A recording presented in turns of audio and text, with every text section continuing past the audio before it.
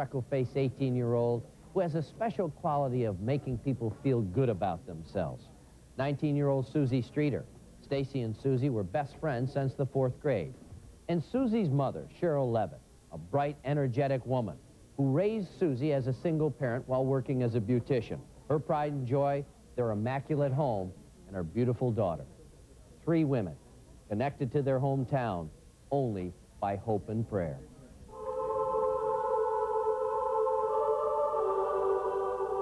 Heavenly Father, we are here in your house again today to pray for the same thing that we've been praying for. To pray that you bring Stacy and Susie and Cheryl back safe. We'd like to ask you again to please show us some sign to let us know that they're out there. Please let the person that has them feel guilt. Let him know that if he doesn't give them up now, then he's not going to go on with you. There can be no words to describe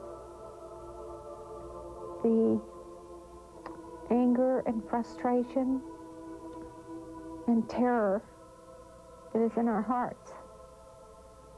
The police have no leads that I know of, and it's just like there's nothing I can do to help them, and it's the worst feeling. I feel like I'm helpless and I can't do anything about it. I miss my best friend.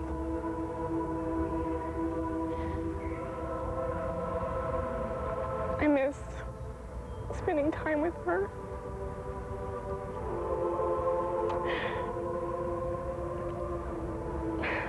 I just miss her being around. On June 6, Susie Streeter and her childhood friend Stacy McCall graduated with Kickapoo High School's class of '92. The girls were gearing up for the summer of their lives. Susie and Stacy were part of an inseparable group of friends. Janelle Kirby was one of them. We got ready for graduation, and I drove, and I picked up Stacy, and then I picked up Adina, and then we met Susie, and then we all went to graduation together. Stacy Kathleen McCall. Adina Dawn Rudolph. Afterwards, your dad got some funny shots of us. Yeah, acting stupid. Walked out, and Stacy didn't realize that her dad was videotaping us. So you see her walking around, and then she realizes, and her eyes get huge, and her mouth drops, and she turns away real quick. She goes, ah! And we came back home, and she was to change her clothes, and she was going with Janelle and Adina and Susie and a bunch of friends to some graduation party. We were there all night until about 12:45, 1 o'clock. And I just said, let's all just go to my house and stay, but there was a lot of relatives there, so, and Susie, there was no one at Susie's house but her mom. So Susie and Stacy just decided to go stay at Susie's house. The graduation party was to continue the next day at some nearby water slides, but Susie and Stacy never showed. Calls to the house the girls stayed in went unanswered all day long. I kept calling all day long. Me and Dina and Stacy's mom, we all called all day long. And then about 7:30, we went back over there again. Janelle said the door was unlocked, so we tried the door handle and it opened and we went in. Susie's mom never left the front door unlocked, ever. And there was broken glass in front of the door. Her mom was a very neat person. She would not have left broken glass on the front doorstep where everybody walks in and out. And we kept hollering, anybody home? You know, Susie, Stacy, anyone home?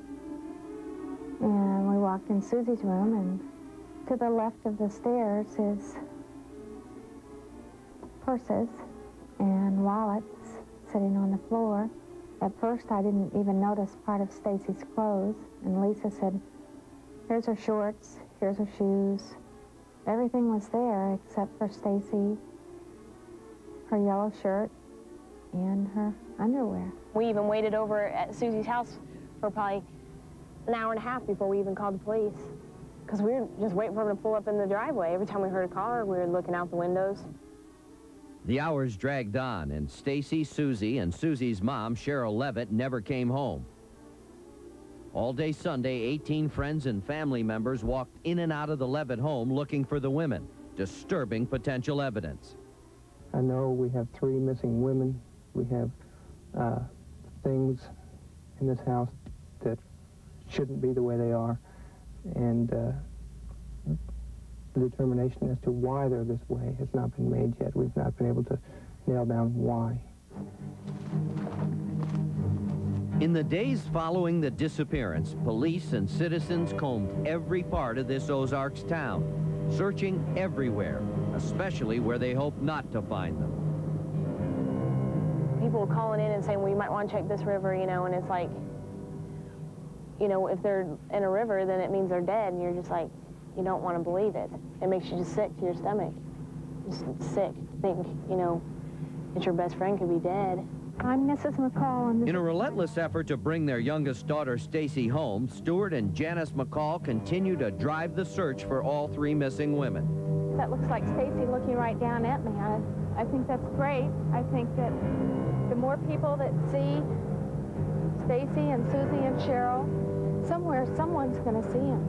The following is presented in the public interest from the Heart 98.7 FM. Stacy, Susie, Cheryl, we want you to know we're all still looking for you. The two basic theories that the department is working from at this time is that the individual responsible for their disappearance is someone that is readily known to Ms. Levitt. The second theory that we are actively pursuing is that it's simply a transient abduction. Detectives continue checking all leads, while friends and family members pray with one voice for their safe return. But as time passes, the dread of the unknown deepens. That's what's the hardest. Neither one of us wants to go down and identify a body. I mean, every minute, they're on our mind, every second. If she's with someone that's holding her against her will, or if our worst fears are ever thought of, and if they come to be realized, then she's with God then too.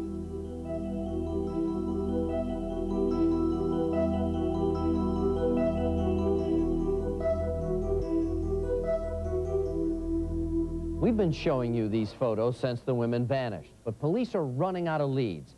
So please take one more careful look and see if you can help bring these women home. And remember, you can call and remain anonymous. The number's 1-800-CRIME-92.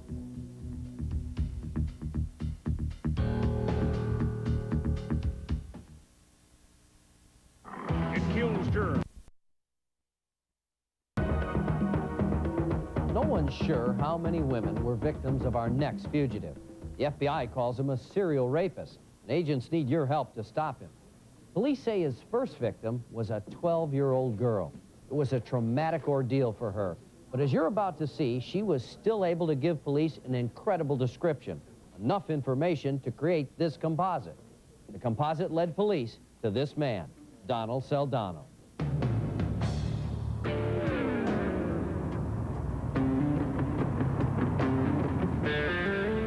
October 1971.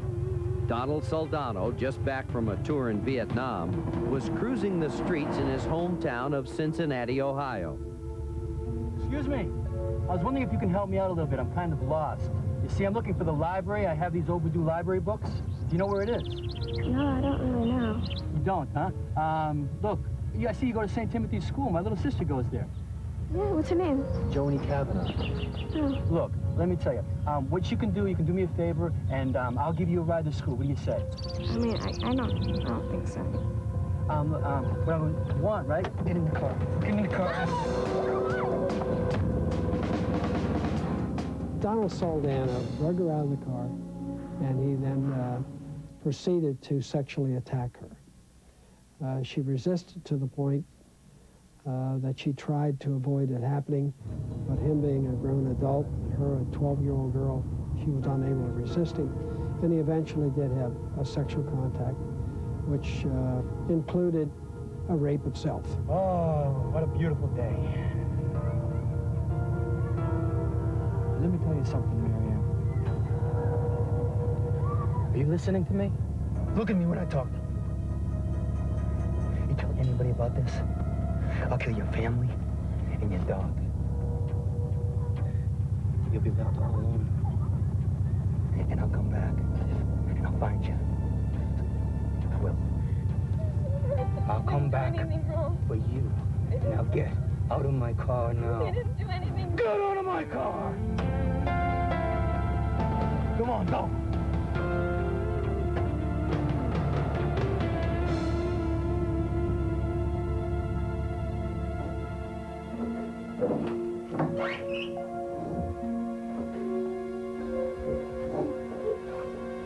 Marianne? Marianne, are you okay? Honey? It's okay. He had a really big nose, and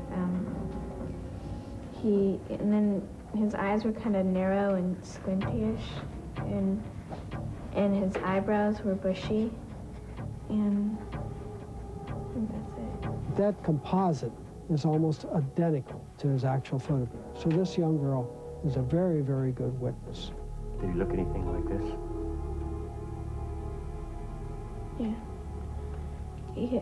His hair might have been longer, and his eyebrows were bushier.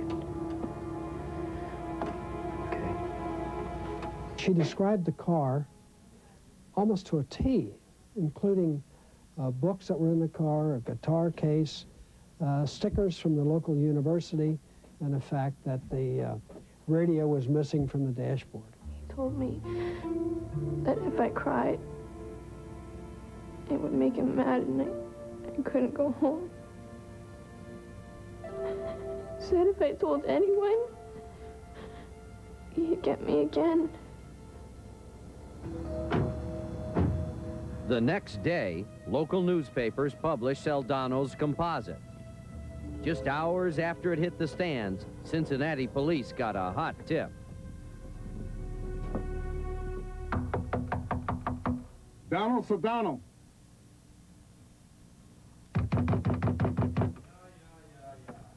What do you want? Cincinnati Police Department. So what? Soldano, open up, police!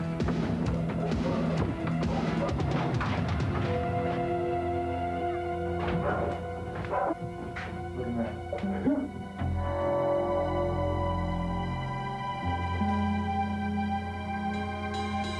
Where'd he go? I don't know. He's got to be around here somewhere.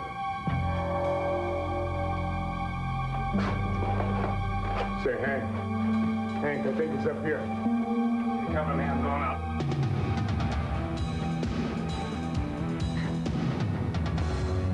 He's got to be around here somewhere. I think the most amazing is the fact that he's been able to elude law enforcement all the time. Where the hell did he go?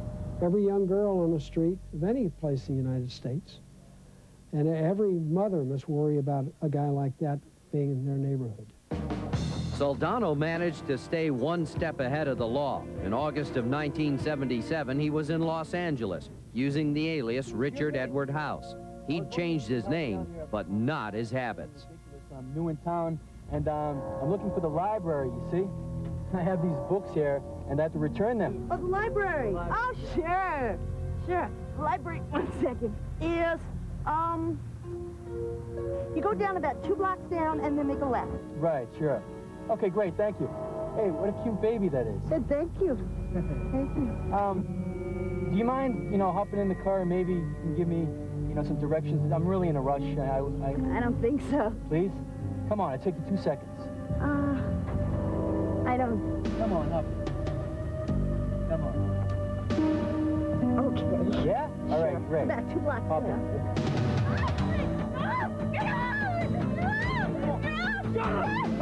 Shut up!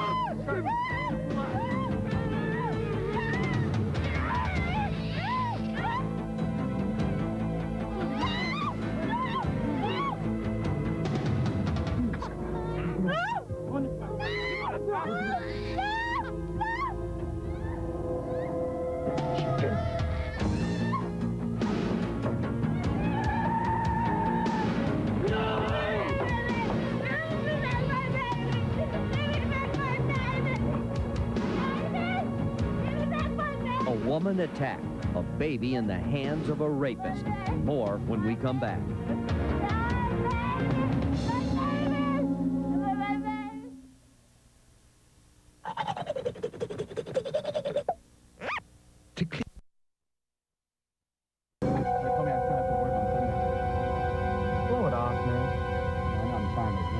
time he does this thing.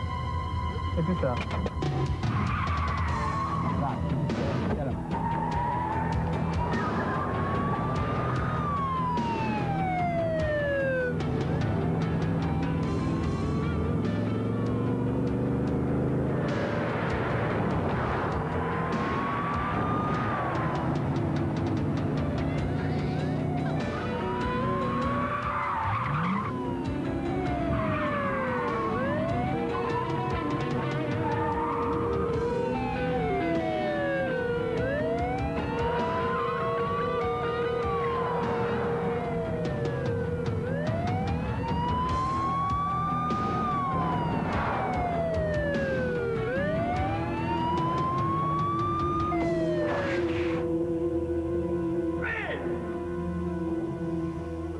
Convicted of rape, as well as more than a dozen other sexual offenses, Soldano went to prison.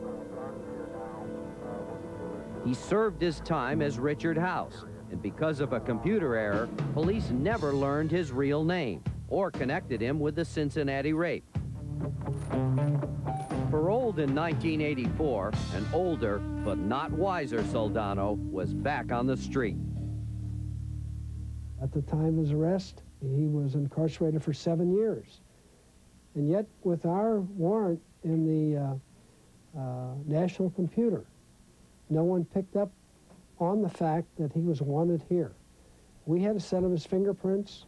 They were given to the FBI, and unfortunately, somewhere along the line, they were never put together with the man in California, Donald Soldano. February 1987. Soldano resurfaced in Salinas, California. Police say his next victim, the joyful mother of a bride-to-be, was preparing for her daughter's wedding the next day.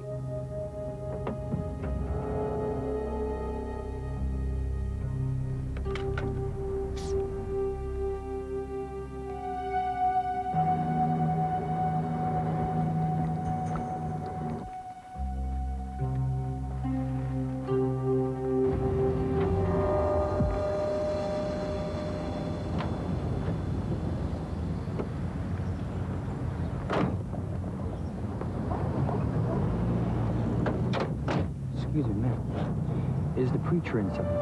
No, he doesn't live here. Oh, he doesn't, huh? Well, I was wondering if you could do me a favor, then. Could you go inside and get his number? No, I'm sorry. I'm late. I have to go. Could you, please? Because, look, my mom's had a heart attack, and, you know, she's in the hospital, and she really needs to talk with him. Certainly. We'll go. Oh, great. Thank you. I appreciate that.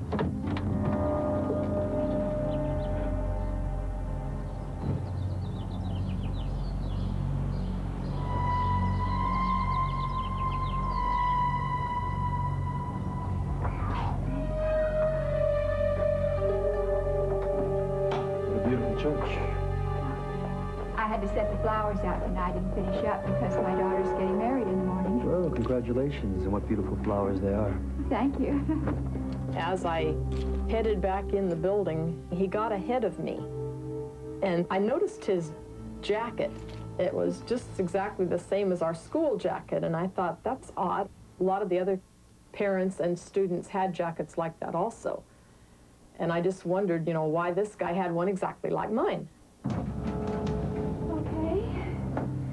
Now, let's see. I think the number's in here.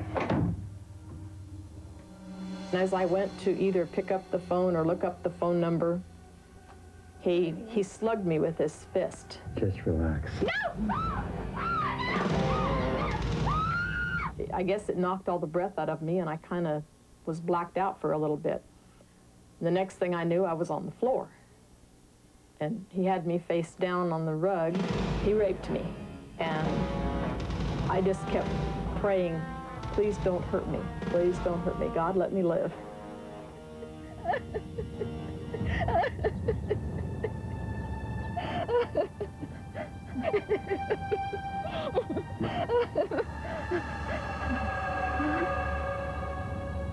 After I went home that night, I got up the next morning and got dressed, and we went on with my daughter's wedding reception. And as far as I know, not very many people knew there was anything wrong. I don't think I even told my kids until afterwards, so that nothing would impar the joy of that day. And things just went on as normal. January 1992, Soldano surfaced again in Redmond, Washington. He was jailed for a domestic dispute, this time using the alias Richard Johnson. On January 27th, a fingerprint search revealed that Johnson was really Soldano. But just minutes before police confirmed his ID, Soldano had posted bond and disappeared. Finally, though, he was linked to the rape of the 12-year-old girl in Cincinnati, Ohio, more than 20 years after the attack. He told me that if I cried, it would make him mad and I couldn't go home. He said he'd get me again if I told anyone.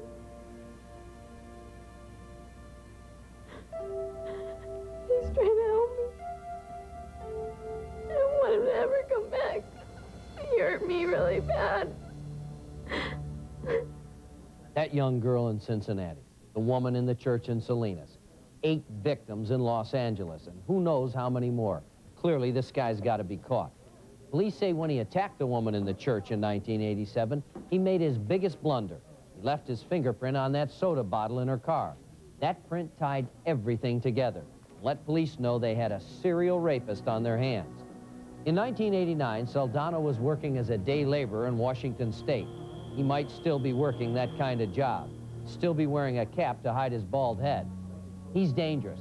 He'll strike out at any time without provocation. If you've seen Donald Nelson Soldano, call 1-800-CRIME-92.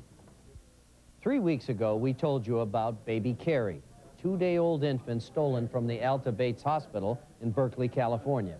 When actress Whoopi Goldberg heard about it, she taped a public service announcement. This week, police released a new sketch of the abductor. Please pay close attention to this appeal. I was deeply saddened to learn about the kidnapping of baby Carrie, and I'm making this appeal on behalf of her family. At this moment, the woman who has baby Carrie is probably visiting with friends and neighbors and relatives, telling them about her new baby.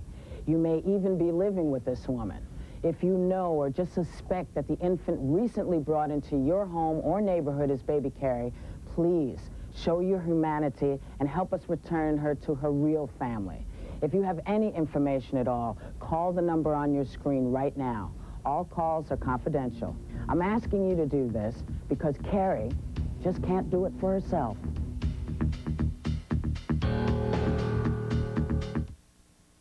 Wouldn't you love hair this